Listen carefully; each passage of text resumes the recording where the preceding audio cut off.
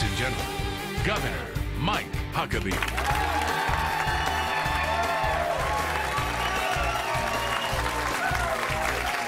Hello, everybody. Thank you for coming today, and welcome to Huckabee from the Fox News studios in New York City. Well, since the shooting in Tucson, Arizona that wounded Arizona Congresswoman Gabrielle Giffords and killed 6 others, many more details of the accused killer's troubled life have emerged. Were there enough warning signs from the suspect, Jared Loughner, to prevent the tragedy? We're going to talk to renowned psychologist of mass murderers, Dr. Helen Morrison. And what can be done to make sure that public officials and their constituents are safe at public events? Former CIA agent Mike Baker will be telling us. And what's it like recovering from a shot in the head? Jackie Millar took a bullet in the brain and survived. She shares her amazing journey tonight.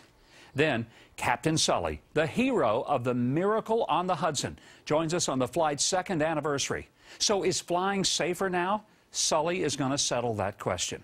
Plus, and I'm pretty pumped about this, Mark Farner, co-founding member of the classic rock band Grand Funk Railroad, is here to do the locomotion, as well as to share a touching story of a family tragedy and how fellow rockers are coming to the rescue.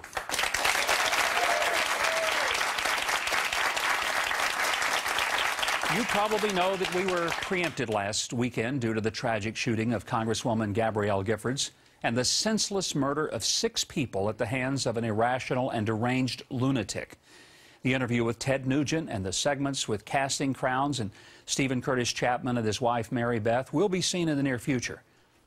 The evil actions by an unbalanced madman stirred all kinds of debate. Some of it was almost as irrational as the crime itself. People tried to blame talk radio, television, or political speech for the shootings. But as the facts got louder, it was increasingly clear that the killer wasn't acting out a political point of view at all. He was just crazy. The memorial service on Wednesday night saw commentators trying to determine what kind of impact the president's speech would have on him politically. I was disgusted. Have we no shame? Are we so fixated on the political endgame that we can't pull aside from it to simply recognize that the President of the United States was speaking to a nation which was hurting and grieving over the cowardly killing of a 9-year-old girl, a federal judge, a bright and idealistic young government worker, and some dear citizens who just wanted to talk with their congresswoman? The President's speech was his finest since taking office. I commend him for his comforting words and his ability to bring the nation together by speaking personally and insightfully about all those who had lost their lives. Now, to those who try to speculate on whether it helped him politically, I say shame on you. What it did was help all of America spiritually and emotionally. Can we not simply appreciate that he's a father of 2 precious daughters, as well as a spouse? And as he spoke, he not only did that as president, but as a fellow human being who felt grief and pain. Oh, I know some criticize the atmosphere of the arena in which the service was held. I understand the discomfort many of us had for what we thought would be maybe a somber and reflective service of remembrance. But since I was not there, I will not judge the motives of those who were. You know, truthfully, some people eat their soup louder than others. Doesn't mean the soup tastes different. Some people respond to grief or to God differently than others. But there isn't a right or wrong way. There is a right way, however, when it comes to sometimes having the decency to put politics aside, cease looking for some hidden agenda, and maybe just finding an answer in the shortest verse in the entire Bible. Jesus wept. And so did we. That's my view, and I welcome yours. You can email me at MikeHuckabee.com. Click on the Fox News feedback section, and remember, you can join my Facebook page, follow me on Twitter if you'd like to. You can also access lots of special features. Police records show that suspect Jared Loughner showed many signs of erratic and antisocial behavior over the past few years. But were his actions consistent with those of a potential killer? Joining us now is forensic scientist Dr. Helen Morrison, who specializes in the psychology of serial killers and mass murderers. Dr. Morrison, thank you for joining us today, and I want to get right to the heart of this issue that has just troubled this country. Were there signs that Jared Loeffner was demonstrating that maybe someone should have seen and could have seen that could have prevented all of this? Absolutely. One of the things that we saw early in his history is that he had a major personality change between 10th and 11th grade in high school. Now, a lot of teenagers are pretty erratic in themselves, but he changed from being a functioning, well-indicated individual who had social life to becoming part of the culture that was considered dark. Whether he experimented with marijuana at that time is not clear, but he did show this massive change, which continued.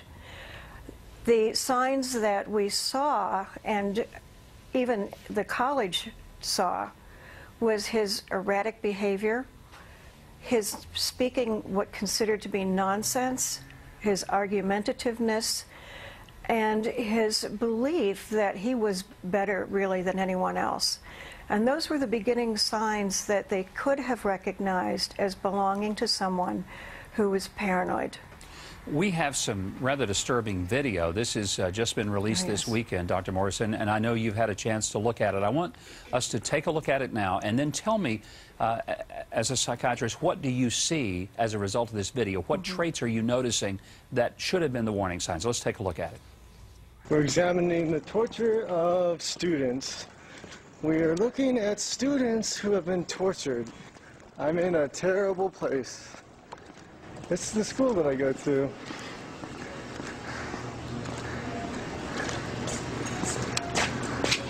This is my genocide school, where I'm going to be homeless because of the school. The students are so illiterate that it affects their daily lives.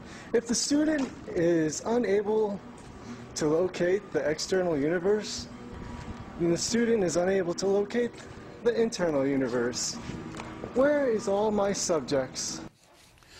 You know, Dr. Morrison, I listened to this, and this is just a small portion of it. It's not the whole thing. There was several minutes of it. It's irrational. I mean, it didn't make sense at all.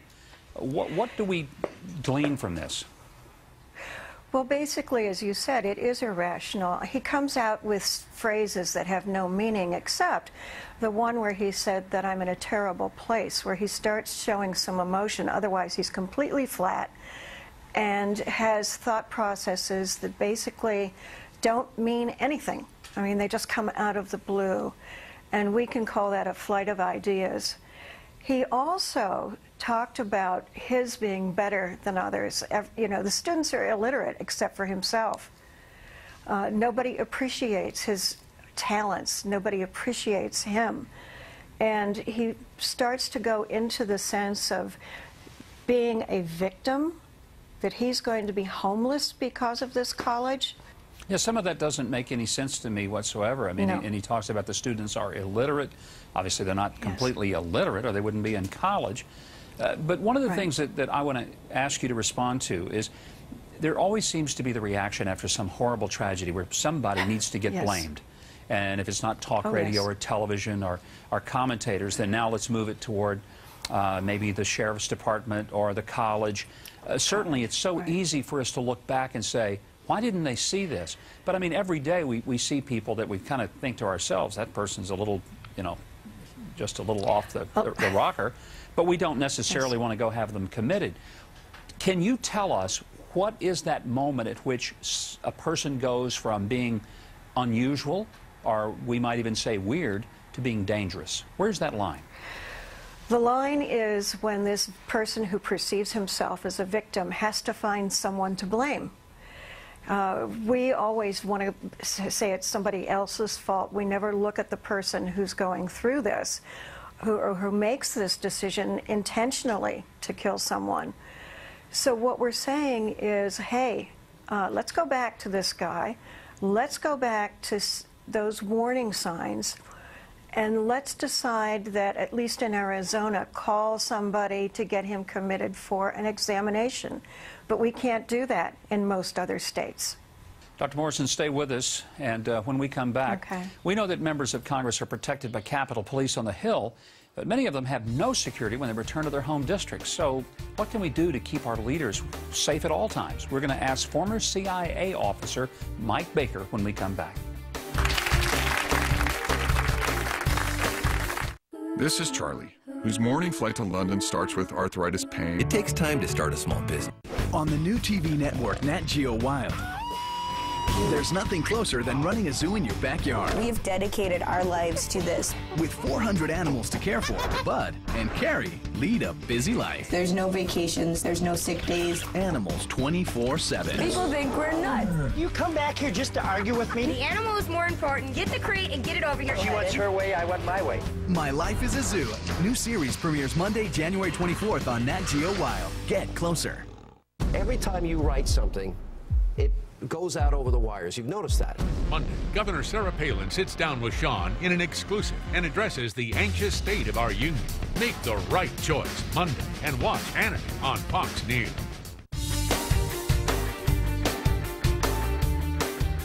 Last Saturday's shooting in Tucson has many lawmakers thinking about upgrading their security detail, and Capitol Police are reviewing security procedures for politicians at public events. Joining us now, former CIA Covert Operations Officer Mike Baker.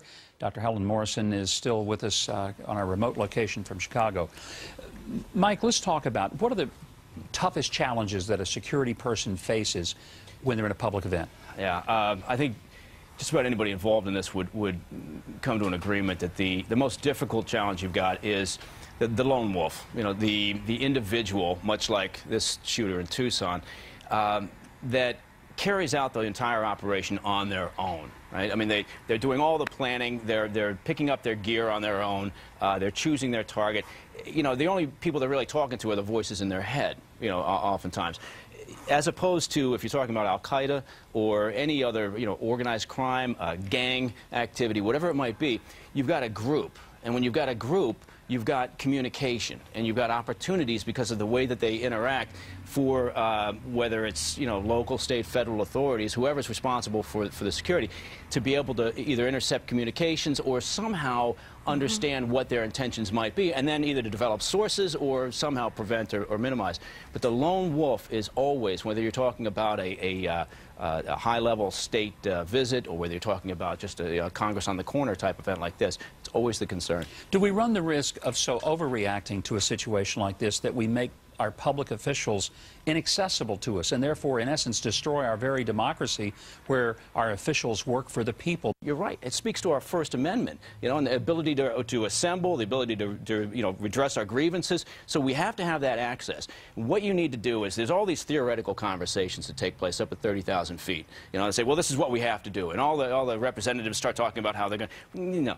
And then at the street level, you've got your operational realities. And oftentimes, the steps that you can take to something like this, the ones that are most efficient, seem a bit underwhelming in light of the horror or the tragedy that's happened. But in reality, they're the most efficient things you can do. And in a situation like this, unfortunately, there's not much you can do in terms of gathering intelligence on someone like this, unless you want to start limiting your civil liberties. Right? I mean, in terms of, I mean, obviously, yes, there's from a mental health perspective and giving that person, but the community college said, look, he can come back if he gets a mental health evaluation. Now, I'm a big fan of, you know, saddling your own bronc. You know, you got to take personal responsibility. Well, that fell apart at the family level. Yeah, he was not able to do that. Dr. Morrison, let me ask you about this lone wolf idea. Does he fit the profile of the person who is so isolated from reality, therefore he's isolated from the community and ultimately himself? Well, actually, his isolation is due to his paranoia. He's not going to trust anybody. And it makes it so difficult for people who are not trained mental health professionals to get to the bottom of the delusional thinking. But the college was aware enough. They told him in front of his father to get a mental health evaluation. Nobody acted at that family level. And so we have to take it back there. Mike, let's talk from a tactical standpoint. Let's say we're at a public event. How do you spot a guy that is potential trouble? I mean, because you look out in the crowd, there's maybe 75 people just milling about. What are the signs of somebody who is really needing to be watched a little more closely, and what do you do if you see them? Well, you know what, honestly, I hate to sound like, you know, Mr. Downer here. You're not going to spot them. Okay. You, for the most part, and I most think that's people, my point. Yeah, exactly. There's no way to completely prevent. All the people say, let's prevent this. Is it possible to prevent every dangerous situation? Just like the war on terror, we're never going to get that down to a zero risk. Life has risks. Bad things happen. Unfortunately, we want to put them into a box to understand them. But in a situation like this, the best things that they could do, yes, if you had trained people in that audience, in that crowd, maybe you'd have a combination. 1 or 2 uniformed officers to present that visible security, maybe 1 or 2 that would be plainclothes, working the crowd, keeping an eye out, much like a presidential issue where you've got